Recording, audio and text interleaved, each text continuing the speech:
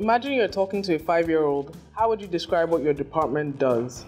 My role basically is to help people understand what the goal and the objective is. So just imagine that we're playing a game of football. We have another team on the other side. I'm the captain of the football team, and I have to help us understand how we should put everybody on the team and how we pass the ball so that we can score. Well, I'll tell her and make sure people don't get in trouble. And I'll tell her that if she does get in trouble, she shouldn't injure herself. So my role at Paga is focused on business development, which effectively is managing relationship partnerships with a variety of people, merchants, banks, the regulator, things of that sort. So my role is fairly self-descriptive, general manager online and mobile. So my business pretty much enables people to use and extract more value from their money through their mobile phones and online. I'll describe my role in Paga as in charge of the piggy bank. What is the top trait of a top performer in Paga? The top trait of a top performer in Paga is ownership. Ownership and accountability. Someone who, whatever their role is in the company, genuinely takes ownership of the role and says, how do I accomplish this objective? I would say would be collaboration. It's really important that across teams and even across companies that we engage with, it's critical that people are able to collaborate and make things happen. What is the most important leadership lesson you've learned? Is to always look inside for talent first, because there is hidden talent in any organization. Having to... Gosh. Should I read this question? The most important leadership lesson I have learned in my experience so far is really self-awareness. And realizing that the more aware I am about myself and I'm in the moment, the better I'm able to communicate with people, the better I'm able to handle various issues that come up, and the better I am to be present in every conversation I'm having. Having to take the emotional stress of your people so that they can actually deliver. So it's just in terms of making them happy, and in terms of culture, just making sure that they're not disenfranchised in any way. I would say is that great ideas can come from anywhere. So listening to people and getting feedback is critical. Understanding that to be a leader, you need to put the interest of the people that you lead above your personal interest and your needs. What is your typical morning routine at work? I get to the office, I first of all make my coffee. The first thing I probably do is turn on my email. My typical routine would be check my emails. 2 things, coffee, and I check my calendar to confirm my schedule for the day. Typically, I wake up very, very early. I go through my emails and then go say hi to a couple of people and then dive in. Check my calendar and have a cup of tea.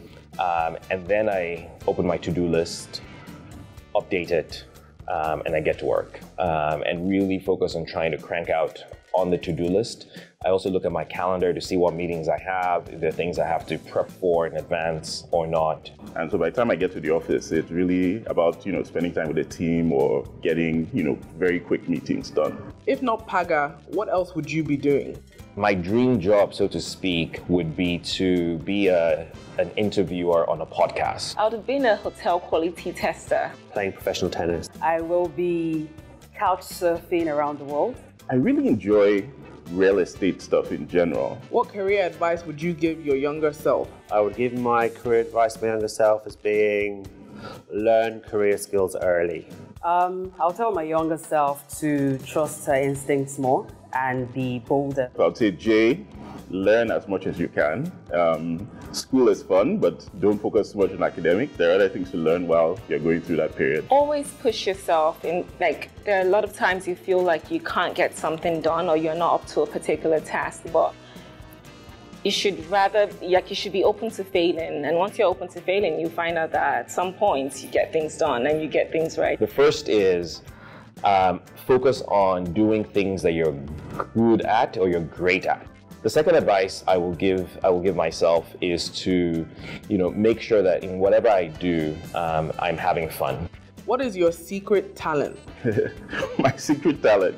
I'm I believe I can dance, but other things I can't. Secret talent. Some people may disagree, but I think I'm a really good cook. Okay, so if I tell you, it ceases to be a secret. I can't think of any right now. Being able to look at any problem and quickly think of solutions. What is your guilty pleasure?